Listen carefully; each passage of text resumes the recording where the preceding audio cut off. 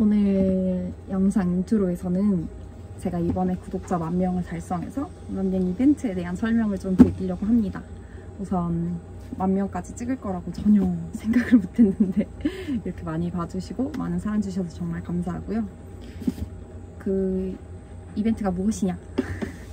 다음 컨텐츠로 제가 Q&A를 생각하고 있어요. 그래서 저에 대해서 궁금하신 점, 저희 매장에 대해서 궁금하신 점, 파스쿠치에 대해서 궁금하신 점, 아니면 이제 프랜차이즈 카페 운영에 대해서 궁금하신 점, 어떤 거든 상관없어요.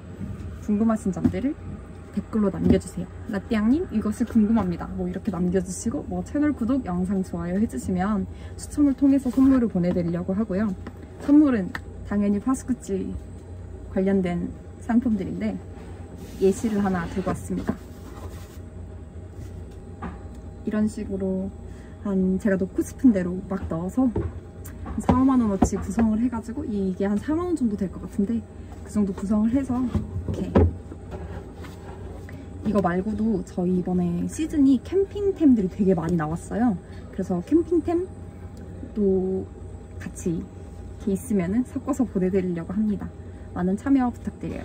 아, 그리고 제가 보고 되게 웃음이 나오는 질문이나 되게 재밌는 질문이 있다 그러면은 그런 것들만 따로 선정해서 저희 파스쿠치 제 영상에 나오는 음료들, 좀 비싼 음료들 드셔보시라고 만원짜리 쿠폰을 또 보내드리려고 하니까 많이 댓글 남겨주시면 감사하겠습니다.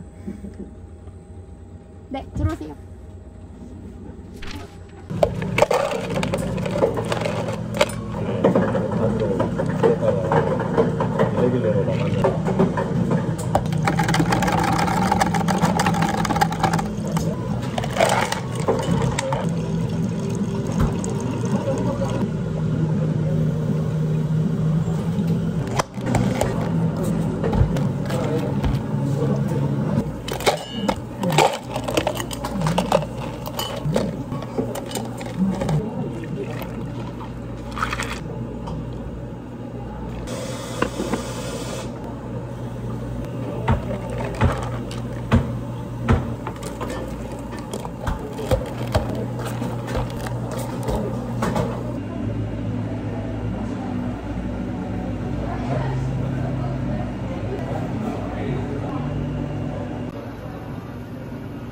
연해가지고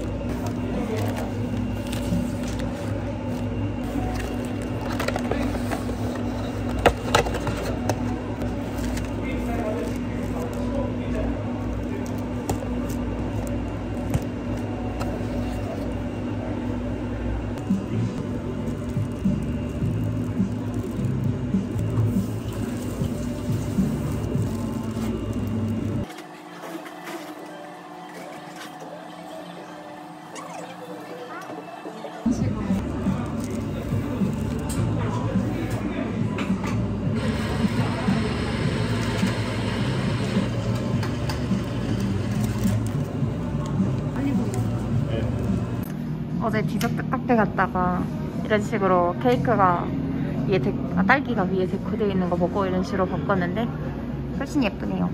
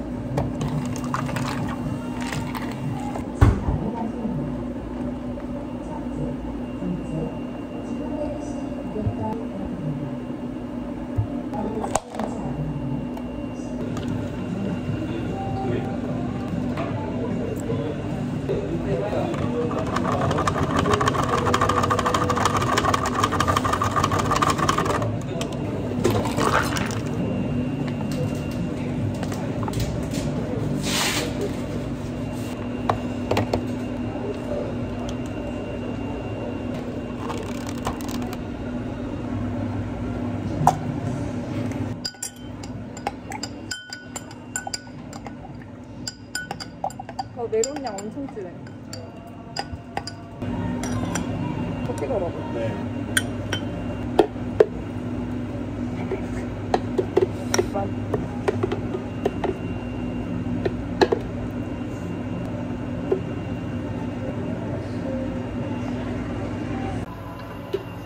점장님 간식이요. 잘 먹겠습니다. 네. 지금 불이 꺼진 매장으로 들어갈 겁니다. 지금 마감한 지 좀 되었고요. 뭔가 확인할 게 있어서 들어갑니다.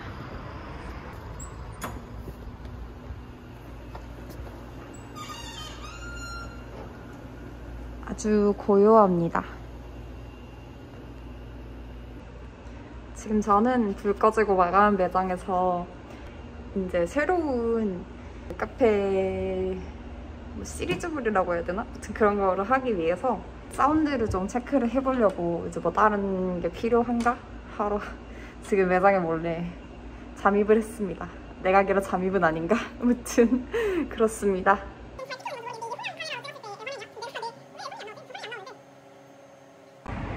지금 체크할 게 다 끝났습니다. 새로운 컨텐츠를 생각하는 게 정말 어려운 것 같아요. 안녕 매장, 내일 보자. 저는 이제 내일 다시 출근하도록 하겠습니다. 안녕, 모두 좋은 밤 되시길.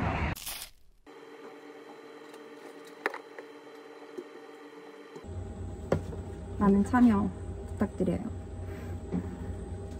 정말 부탁드려요. 재밌는 질문 많이 남겨주시면 성심성의껏 답변해드리도록 하겠습니다.